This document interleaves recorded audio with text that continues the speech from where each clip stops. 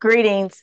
I'm your host, Glenn Alex, and this is The Glenn Alex Show, the 2023 Positive Change Podcast Award winner in health and wellness and finalist in psychology. Each episode of The Glenn Alex Show focuses on a different aspect of health because I believe in total health. You are whole, and all of you matter.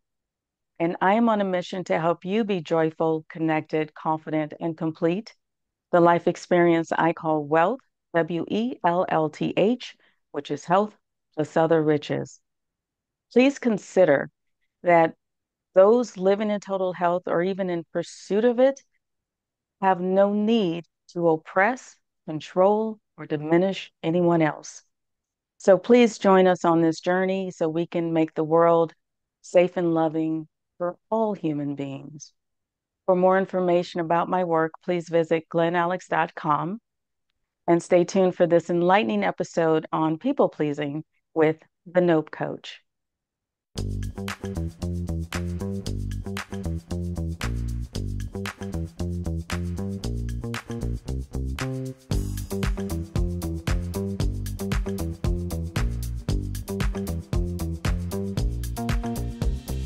Welcome to the Glen Alex Show,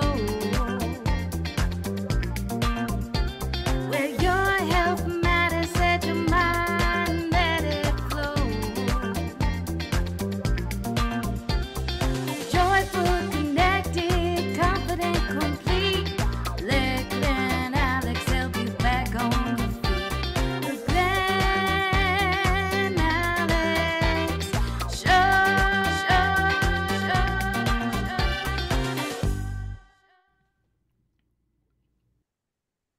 Suzanne Culberg is a compassionate boundary coach who helps you navigate your journey to self care and fulfillment. She's here to help you break the cycle of putting yourself last and instead build the confidence to set and maintain healthy boundaries. Suzanne is on a mission to not only help women set boundaries for themselves, but also to make boundaries normal. She believes we should be saying no more often. Suzanne holds certifications in neurolinguistic programming, sacred depth, fitness, and earned a bachelor's degree in medical science. Suzanne lives in Sydney, Australia, with her husband and two children. When not coaching, podcasting, or writing, Suzanne enjoys reading, diamond dots, and yoga. Hi, Suzanne. Hello, thank you so much for having me. Oh my gosh, thank you so much for being here and for navigating the time difference It's fun between living here in the and there. future, but the time zones can be a bit dicey. Yes, yes. You are in the future. That's really never thought of it that way. Okay, well, I'll catch up with you one day. Before we get into anything specific, please tell us how you became the note coach. It's a very long story, but in a nutshell, they say you teach what you most need to learn so that you can learn it. I wasn't able to say no. I was basically a doormat. People often call people pleasers a doormat, but I Yes. was more the exploding doormat. Like I would say yes, but that little seed of resentment would be there until eventually it would erupt in like, after all I've done for you. And I'm sure many people can relate to that. And yeah, it wasn't healthy, it wasn't sustainable, it wasn't good for me or my family or basically anyone. And so I was gonna say went on a journey. It sounds so cliche. I went on a journey, but I did a lot of work on myself and setting boundaries for myself and saying no to things that didn't feel aligned. And people were asking me, "Hey, like, how do you do this?" And the Nope Coach was born from, people asking and being like, "Yeah, okay, actually, I can teach this." So that's it in a nutshell. Okay, okay. Well, even if it does sound cliche that I went on a journey and I started that way, that's the truth of health. It starts with the journey towards on that path. So, what was the triggering event to initiate your path? It's funny you should ask that. A lot of people ask me that, and I wouldn't say there's one. Like, you know how sometimes people can have that straw that broke the camel's back moment. Yes. It was like I was drunk driving and I had a near miss, or I they found a spot and it could have been a cancer, or like they have that. I didn't have that. It was more lots of little ones, but the one that stood out for me, which is on my website, because my business coach person really grilled me until we could come up with one. But I just want to align for anyone listening. It wasn't just that one. It wasn't like this was the pivotal moment and then the skies opened and whatever. Because I think Okay. a lot of people are waiting for that. Like they're like, I'm waiting for my moment. And I think we get lots of nudges, inklings, kind of signs that we can kind of Yes. dismiss. So I just really want to say to people, it wasn't just this one defining moment and then I burst from the stalls and changed my life. It was more, this one was a really potent one. So basically, what had happened is I I had a young child, less than 1 year old. I met another lady at mum's group who didn't have a vehicle. So I would see her at the supermarket pushing her pram, trolley, stroller, wherever you are in the world, what you call it, and getting on the bus with her little bags of groceries and navigating that. And I was just like, that must be so challenging. And I think this is really important. People pleasers, we often don't identify as people pleasers. We're like, we're just kind and generous. Yes. So I said to her, hey, we're going to the supermarket at the same time. Would you like me to pick you up and bring you? And she's like, oh, that'd be amazing. So once a week, I met this woman. I picked her up at her house. We went to the supermarket. We get our groceries. She'd tie her bags off. I'd leave mine open. So when we opened the boot, well, you guys call it a trunk, we'd know whose was whose. It was great. What began to happen over a period of time is she would message midweek and go, oh, I've run out of bread or milk or nappies. Do you mind running me to the shop? We call the supermarket here a shop. I've got to Okay. translate Australianism for you guys. And I was like, yeah, there's no worries. And honestly, that wasn't. But once a week became twice a week, became every other day, became, hey, my in-laws are visiting from interstate. Do you mind going to the airport to pick them up? Oh my goodness. And you might listen to this and think, oh, that's not so bad. The airport was over an hour from my house. So, and then her son had the birthday party. Our children were turning 1 at a park, and she's like, can you drive all the stuff down to the park, like the picnic blanket, the cutlery, the crockery?" And then she's like, oh, but I don't have enough. Can I borrow yours? And then she just kind of chuffed off afterwards. So I'm left with all this washing up and packing up. And so it was becoming a lot. And in the back of my mind, there was a couple of moments where I was like feeling that seed of resentment. I wasn't at the full of moment, but I was just like, this is becoming a lot. But I never once said no. I never once spoke any of this. I kept it all quiet. And then one day we went to a mum's group meeting with a whole bunch of other mums, and they had like a public toilet block, and I was in a stall in this toilet, and they're at the sink, this lady and another woman. And this woman said to her, hey, would you like to come to something or other? I can't remember the event. That's not important. And then she's like, oh, I remember you don't have a car. So yeah, don't worry about it. And she's like, oh, no, I'd love to come. Suzanne will take me. She's my little bitch. And I remember I was in the stall and my chest hurt. And I felt like the rash of despair and like really all the emotions at once. And they say the truth hurts. Like we've all heard that Yes. saying. Yes. It does. Like It the does. sting of that, it felt like a physical slap. Like I don't think I could have had more pain if she had physically hit me. I don't know, but it felt like a physical thing, like I am. I am. And yeah, and to be so callous and unappreciated and unassuming and all the things that I'd never said came into my head. Like you never offered petrol money, gas money, whatever you want to call it. You never really said thank you. You just All assumed right. like all it was just a whirlwind. Okay. And yeah, from there I was like, something's got to change. Okay. Okay. Well, and in that story, um, you, you there's a clear escalation of demands and disrespect from the person you were helping. And I work with I work with boundaries a lot with my clients. I work with adults who are experiencing depression and anxiety, and they will often overlook that escalation. And like you said, there are nudges and signs along the way that it's important for us to start paying attention to. So, how do you work with your clients to start identifying what their boundary issues are and what's the first step in changing that? People often ask me if I have a blueprint or a framework or something, and I don't, not because there aren't common things, but because it's going Mhm. to be very unique to the individual, also culturally, what the relation, like what is good for you for other people will be like, I'm wholly unavailable for that. But in general, first step when I'm working with people is talking to them, is listening to their stories, is having them share, and then asking, is this what you'd like? Because sometimes we just get ourselves into situations. Like if someone had said to me, and this, I love how you brought the escalation of this.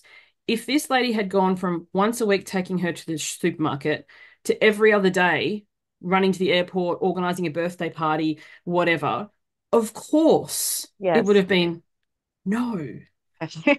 That's too much.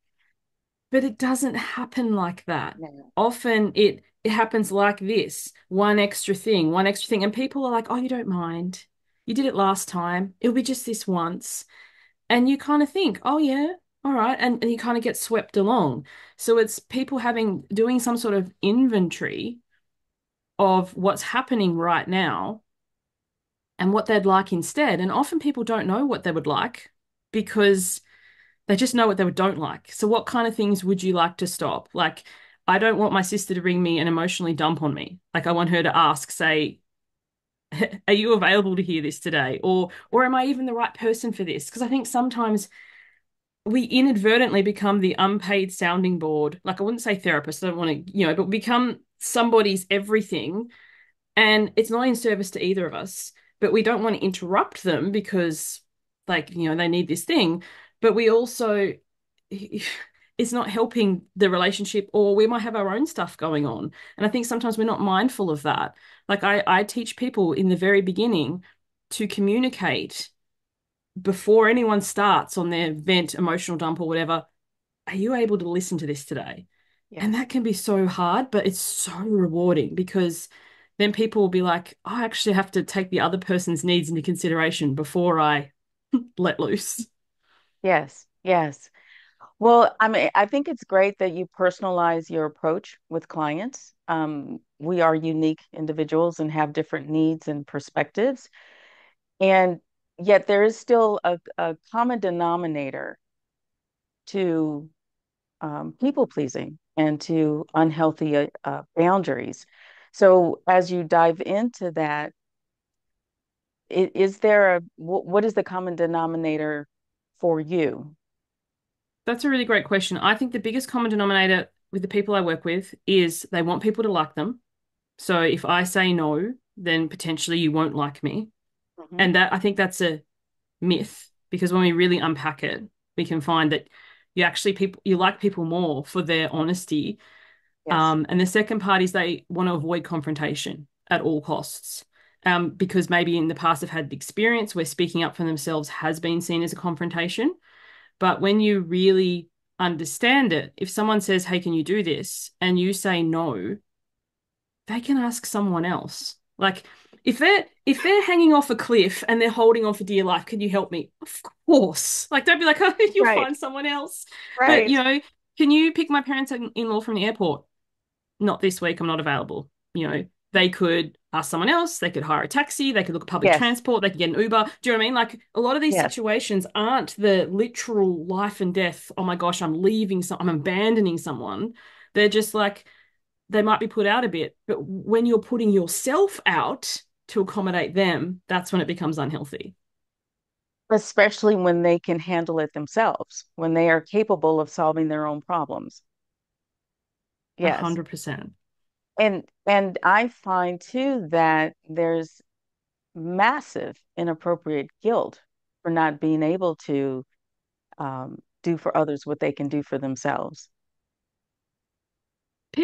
People can get nasty. Not always. Sometimes they can. I think when I was chatting with you earlier, I can't remember before we recorded, but maybe I didn't. So my sister lives in another state, like my whole family does. We live in Sydney. Our family's from Tasmania, that little island down the bottom. Okay. And she came to visit us. She loves the netball. She's like absolute netball mad. And she was bringing her daughter, who lives in Canberra. So she had a car and they were going to drive from here to the netball. It's about 45 minutes. And I said, make sure you book parking. Like Sydney's not like Tasmania. If you don't pre-book parking, you're in trouble. Okay. And they're like, yeah, yeah, sure. On the day, I was like, so did you pre-book the parking? And they're like, no. And I'm like, you will not get a park. Oh, it will be fine. And I'm like, seriously, call. Anyway, long story short, they called. There was no parking. And they're like, can you drop me off? I was like, no, I cannot. Oh, but you work for yourself. Like you can just, rearrange your day and whatever. Oh my I'm not gosh. driving 45 minutes out of my way to drop you at netball when I told you to To pre-book call the ahead. parking.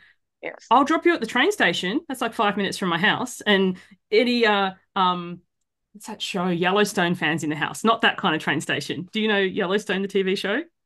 I don't watch it now. The train station's code for you going to push him off a cliff. Not that. The actual train station. Like I'll drop you at the train station. It's about an hour on the train, and then I can pick you up. It's like, well, I don't want to catch a train. And it's like, and this is Okay. my problem. How? And she kind Right. of got a little bit stroppy with me. She's like, but you work from home. I'm like, yeah, I'm working. I Right. don't, I'm not putting my workday on hold to take you to an event, to sit around for 2 hours while you watch the netball, to drive home. It's not my problem. If you don't want to catch a train, catch an Uber, catch a taxi. I don't want to pay for that. Once again, I love you. Not my issue. Right. Right. So do you find that in um, throwing up your own boundaries and in working with clients that there's that initial pushback and resistance? Do their loved ones tend to catch on though and adjust appropriately? Yeah. When I work with people, I really encourage them when you start setting your boundaries, set them with people who don't yet know you because they don't know any other version of you. So, Okay. new people coming into your life, it's so easy because they're just like, oh, this is how she does things. Okay. And then they can choose to select in or select out. When Right. it's family and loved ones, it's different because they're used to the you who would drop everything and drive you to the netball and sit in the car reading a book and then wait for you with ice cream. And when it's like, oh, wow, you've changed. I hear that a lot. Well, I used to, not so much. I've been doing this a while. You've changed. And I used to get kind of hurt by that or stung. And now I'm like, no, I've just become even more me because I never wanted to do these things. I was just being Okay. nice Oh, or but if I had nothing on, it'd be different. Like if I had nothing on that day, sure, I don't mind. But to ask people to stop doing what they're doing, and even if it's not work, what if my plan was to read a book, but I was really looking forward to it? The kids are at right. school, I've got my time. Like we don't have a lot of downtime because we're always looking after others. So to answer Right. your question, strangers first, then family, and with family, often you'll need to gently remind them many times because people forget. If you've spent years or decades being this one way, and then Hmm. suddenly, like, oh, this is how we do things, they're Right. not out to get you. They're not nefarious. They're just forgotten. And it's unfamiliar to them.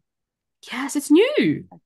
It is My new. daughter's learning to roller skate right now. And the amount of falls she's taken in that first week, we're in our second week now. She's so much better. But boundaries are like that too. They're clunky, they're awkward, they're a bit uncomfortable in the beginning. And sometimes Okay. you'll be like, psyching yourself up to say it because you were like, what are they going to respond? Most times people are pretty good. You don't get a lot of pushback. You think you will, but most times you don't. My sister gave me a bit of pushback then. And also too, her voicing of like, I don't want to catch a train. It's not on me to solve or fix. Like sometimes you can Right. take that as like an attack. It's like it's just her voicing her thoughts. I want to catch a train. Oh well, there's other things you can do. Or you can catch a taxi. Well, I don't want to pay for that. I don't think anybody does. But it doesn't mean that it's mine to fix, you know? Right. Exactly. Exactly. Another translation, please. Yes. What is netball?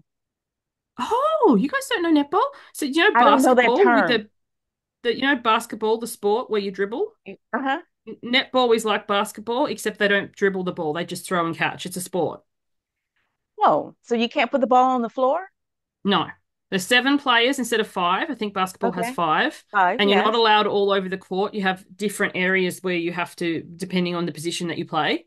Oh, and they throw and interesting. catch. And as soon as you catch, you can't move. If you move, that's called traveling, and the ball goes to the other team. So it's absolutely Okay. horrific on people's knees because you're running really fast and then you catch the ball and you've got to stop still. Okay. So yeah, it's amazing sport to watch, but it can be really bad on the knees.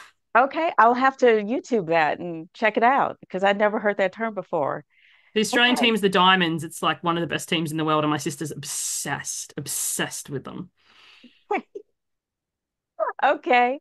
Now you have something also on your website where it's no to others and yes to self. Yes. Explain that. So, if anyone listening, if you're not driving or safe to do so, if you can tear off a little piece of paper, have you got a little piece of paper handy, Glen Alex? You can do this too if you like. Um, yes. And notice anyone's challenge to tearing something out. It's always like, oh my gosh, I can't ruin it. Scrap piece of paper, preferably a square, but it doesn't matter so much. And on one side of the piece of paper, write yes, Okay. and then flip it over on the other side, write no. Okay. And say you had a plan. I actually want you to pick something indulgent because it's so much easier with work or something. But say you had a plan, it's the weekend, you're going to read a book. I'm like totally into reading right now, like a teenager. And someone comes over to you and says, hey, Glenn Alex, can you take me to the pharmacy to pick up my script? Now, if you hold that little piece of paper out to them to say yes, what are you saying to yourself? No. So Oh, this little piece of paper, it's so simple, but and simple is not always effective. simplistic. It's like when you say yes to others, what are you saying to you? Especially if it's things that people want to do for their health, going to the gym, meditating, journaling, the things that are really for self. And someone can help me with my homework, kids are bickering, the neighbors, whatever it is. It's so easy to go, yeah, sure. And then you're saying no to you. So it's like when you say yes to yourself, you often do have to say no to others. Not no, not ever, just Right. no, not right Not now. not right now. Um, well, that brings up an interesting um story for me is because there was like a 15, 20 year period where I worked 6, 7 days a week.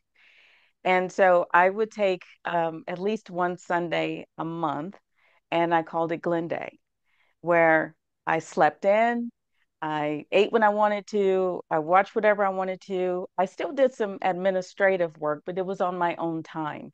And that was so relaxing and it was so calming for me that I often refused to do other things because I didn't want to give up my Glen Day because I needed that downtime. So I think this is a very effective tool to use and to make it clear to people that when you do say yes to someone else, you are saying no to yourself. Make that a conscious choice. 100%. You can get your family on board with this. And obviously, once again, it's going to take some training, for like a better way of putting it. So my children, they are 9 and 11, so the tween years. And I have this little piece of paper, except A4, like a Okay. big A4 sign outside my office Okay. that literally says yes and no, and I turn it on the it's just on the floor. It's not, And if it says no, they can't come in unless there's blood or bone, like, an actual emergency. Like right now, I'm Right. recording this with you. I can't have them busting in about whatever it is they have going on. Right. When you first start this, because people say to me, I can't do this, I've got kids. I'm like, I've been doing this with my kids since they were 4 and 6 for Hmm. shorter periods then, because obviously they didn't have the cognizant to understand what they do now. But I remember first explaining it and I thought they got it. And I said, don't interrupt me unless it's important. And they're like, okay, yeah, yeah. I failed to define what important meant. So here I am, I'm starting to write a blog post and typing away. My daughter comes busting in. I'm like, is it important? She's like, yeah. I'm like, okay, what is it? I can fit 27 blueberries in my mouth. I'm like, we have a very different definition of what important means. So I think sometimes people say to me, oh, I tried to set boundaries. I tried. It's like, but we use words without seeing, does the other people understand it? Like another thing Yes. too, I never ask my husband anything if he's on his Xbox. If he's Hmm. gaming, he would say yes to me booking us a world cruise tomorrow. He's not paying any attention. And Yes. then later on, I get all mad at him. Like, why didn't you sweep the porch? What do you mean? I asked you to do it. When? When he was watching his Xbox. He's. whatever. So make sure that you have the person's full attention and make sure Yes. not in a condescending way, like repeat that back to me, but like, okay, so what's some examples of important? Or if you know, because failure to communicate, maybe it's because I work with an international audience, but so often we say stuff and the other person doesn't want to appear dumb or you think they get it, and Hmm. then later on they give you something and you're like, yeah, we've had a total failure to communicate here. So Yes. often boundary mishaps are simply that. Communication is huge because I have clients who say, well, I want to be respected. And I'm like, well, what does that look like? I don't know what that means. Respect to you might mean X, and to me it means Y. So how is this other person you're struggling with know what it is, what you consider respectful? So it's be clear, use clear language, don't be vague. And that will help them understand and minimize their interpretation of what you're saying. Well, 100%, like respectful, such a great example. So I went to Japan when I was a teenager. In Australia, we don't sniff. Like that's considered disrespectful. You would get a handkerchief or a tissue or something and blow your nose. Okay. Over there, blowing your nose in public is rude. Whenever we went anywhere, I was like, why is everyone staring at me? Because I tend to get allergies. And I was like, oh, that is the height of disrespect. Or even, how you hold your cutlery, or when you go into a house, like having your shoes Uh-huh. off or shoes on, that can be cultural, but also can be individual. Like for me, Yes. if you're meeting me and we're meeting at 1, I expect you there at 1, not 10 past, not 15 minutes past, not Right. half an hour. And if you're not going to be there at 1, I expect a text message to Okay. say, I'm running late, because that Right. only takes a second. Whereas other people, like my sister, I love her dearly. This is another sister, I've got three. If she said, I'll meet you at 1-ish, she'd say this, she'll say 1-ish. So I've learned, no, no, no, not 1-ish, 1. One. Because 1-ish to her can mean anytime up to 2:30. I'm fuming. And she's like, oh, I said 1-ish. Yes. Clarity. Clarity. Now, you also talk about on your website about people pleasing being enabling.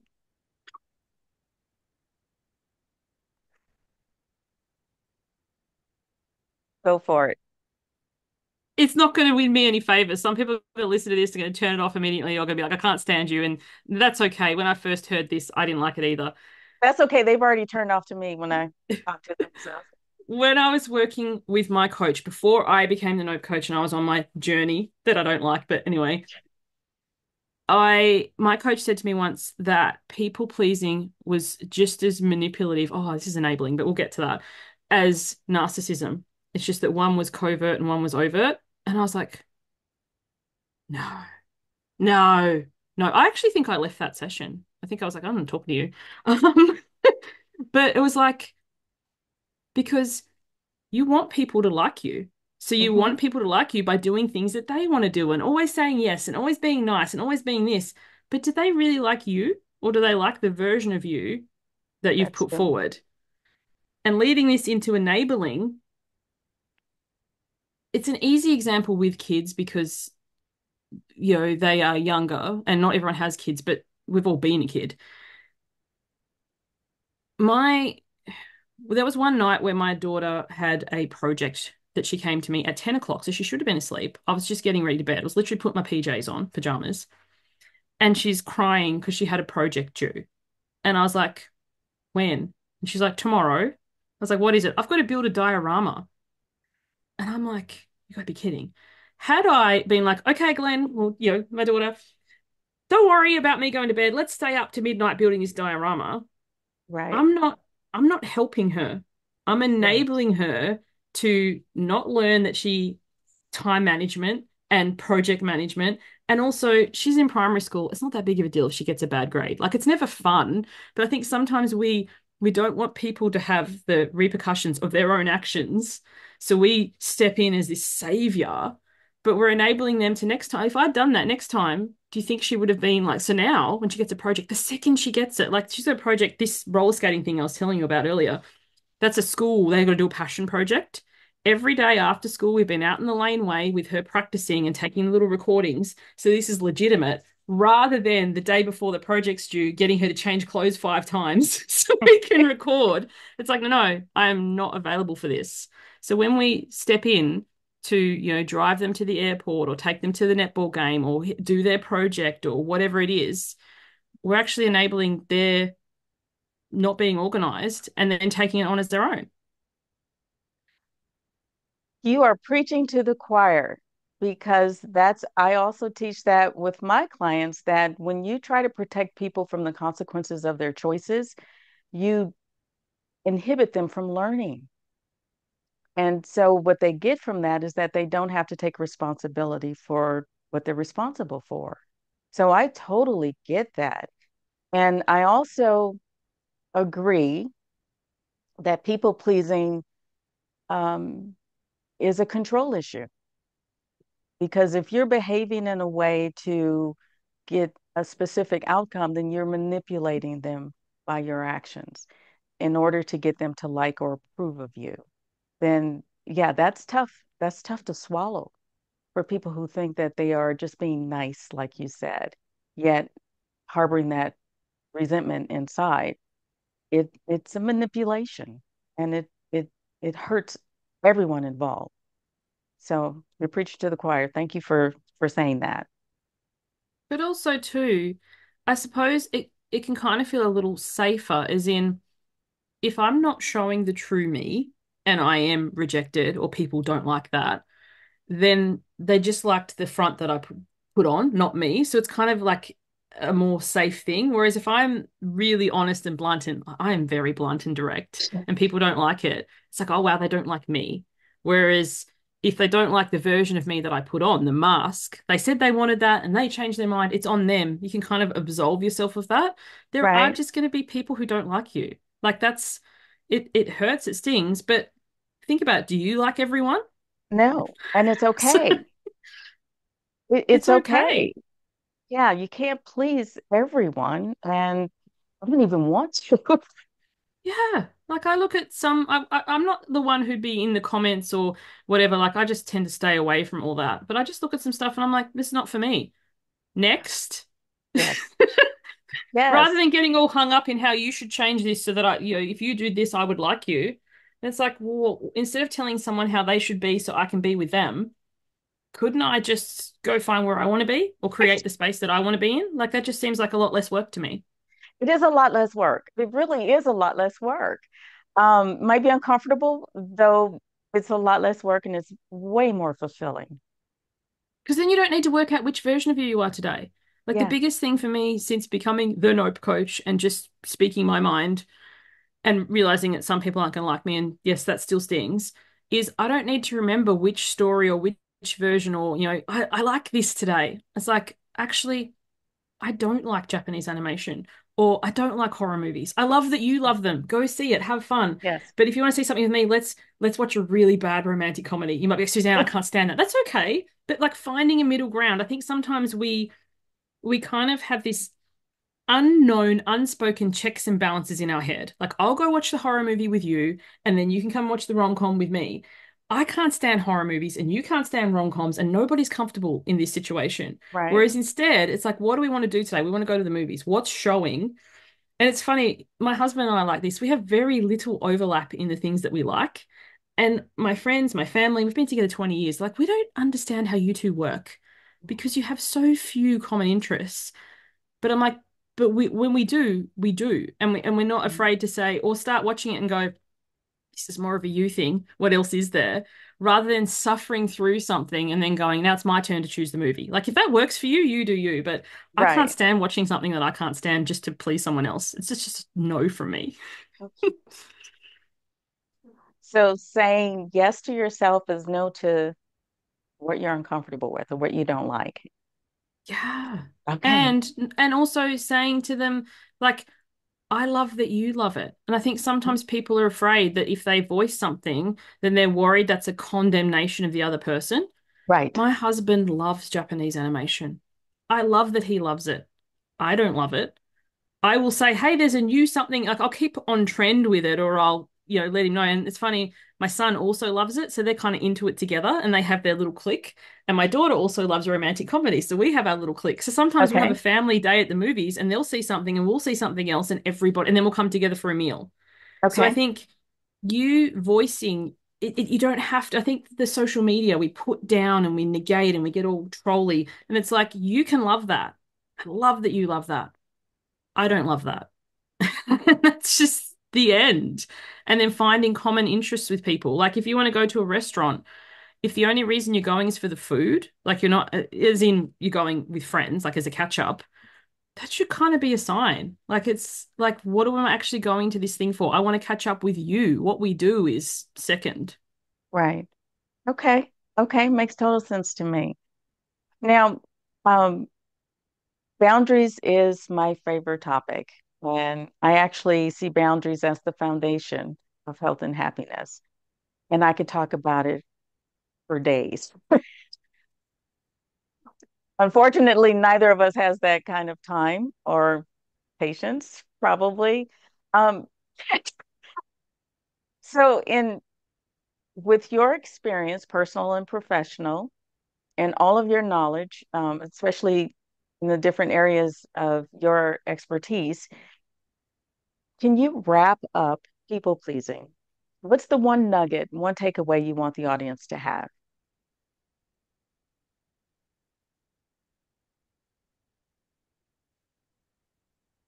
The biggest thing that comes to mind with that is please yourself. Like self first isn't selfish. When you are happy, when you're enlivened, like when you're around someone who is passionate about what they're doing or is excited about what they're doing, they are vibrant. You can Hmm. see without words their energy, their, I don't know, I'm not woo, but aura. There's something about them that's just like, I want to be near them. And when you are instead putting a bushel on, like they're dimming that because like I don't know if they'll like that, and it's very like juvenile. It's like, when you're at Okay. school and you're like, am I allowed to like that band? Is that band cool? And it's Right. like, I don't know, let your freak flag fly is what I'm saying basically. And then there will be people who don't like that, and that's okay. But there will be people who love that. And you'll have so much deeper connection and fun and joy than putting on a mask to be something that's kind of a watered down version of you. There's a quote, it's horrible, but I kind of love it. It's like, I'm going to butcher it. I can't remember it offhand, but it's like, I will no longer water myself down for others. They can go ahead and choke. I just love that because it's just be you Be and you. trust that the people who are meant to be in your inner circle, connect with you, will find you and they will love you even more. And the people who kind of, it frees them up to go and find their version of that. Yes, yes. Okay. Please yourself first. Mm. Okay, thank you for that. Now, do you have any special programs or anything that you are working on with clients that you want to share? I've got what's called a building boundaries bundle. So it's $50 Australian. I'm happy to give it to your listeners for free. I can give you a coupon code, Glen Alex. I'll give you the link to put in the chat in the show notes. But Okay. basically, for anyone listening, suzannecolberg.com/BBB, because try saying building boundaries bundle 3 times fast. If you put the code in Glen Alex, you can grab that for free. I 100% believe in marketing transparency. So it will literally just give you that course. And then there's also a link there if you want to get my newsletters. Because one of my personal peeves is if I sign up for a freebie and then I can just never get away from the person. So I do send emails and stuff as well, but that doesn't automatically sign you up to my list. So if you're wanting to like get started with boundaries, check that out. Otherwise, I have my own podcast called The Nope Coach. Okay. And best place to check that because it's got 400 and something episodes. So you could look at that and be daunted. If you find it on YouTube, so look up Suzanne Colberg on YouTube. You can look it up by playlist. And I just love that. So you can go, like, I just want to look at the boundaries playlist, or I just want to look at the people pleasing Okay. playlist. Like there's playlists of all the Okay. topic I do. Okay. Excellent. Excellent. And if someone has a question for you, how Best would you want place, them to? my website. If you go suzannecolberg.com/contact, you should just go there anyway because my website is super fun and my contact page is the funnest one I've ever seen because if it's not fun, I don't do it. Um, and send me a message. I will write back to you. I respond to everyone. I don't use social media. So although I am on the platforms, I don't check my DMs. I can't stand DMs. They drive me crazy. But in a contact Okay. form on my website, you got me. Okay. Excellent. Excellent. Suzanne, thank you so much for your time and sharing your experience and your humor and your wisdom and for translating. I speak two languages, English, Yes, like yes, Australian English and American English, and maybe UK English. I could say I'm multilingual in English. yes, you are. You are. Thank you for having me. You are welcome. You take care. You too. Okay. Bye. Thank you for tuning in to this episode of The Glen Alex Show. We hope you learned that people pleasing is a poor emotional boundary and causes you more harm than good. Please like, subscribe, and share. Refresh your spirit with a nourishing thought.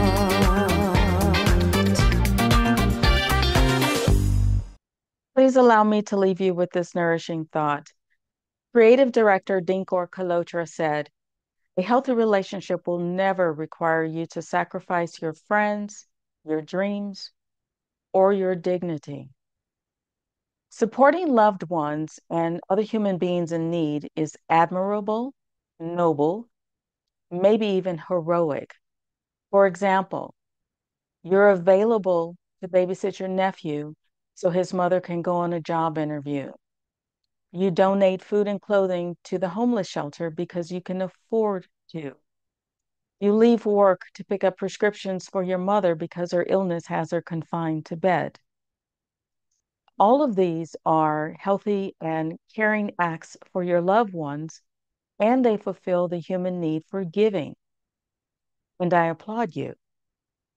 However, healthy giving becomes unhealthy with people pleasing, which is a core emotional boundary that presents as not speaking up for yourself when appropriate and going against your better judgment and needs to make someone else happy. The goal of people pleasing is to get love and or approval. So the strategy is to give in, to keep someone from being mad at you or to make someone like you.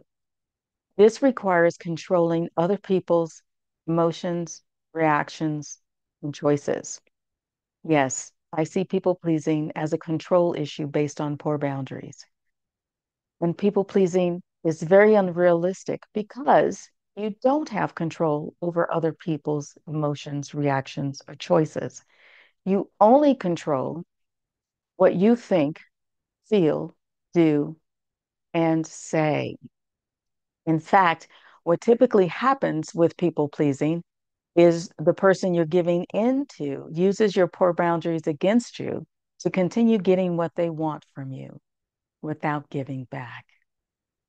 And that often leads to anxiety and depression because your realistic needs go unmet. And these individuals just continue to demand more and more from you without giving you the love, approval, respect that you seek.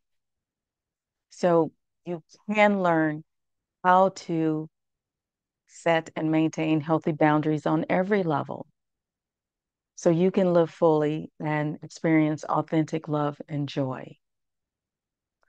To learn more about people pleasing and healthy boundaries, please visit glenalex.com and order your copy of my 3-time award winning book and book your free consultation with me to address your boundary issues. Then tune into the next episode of The Glen Alex Show. And until next time, be well.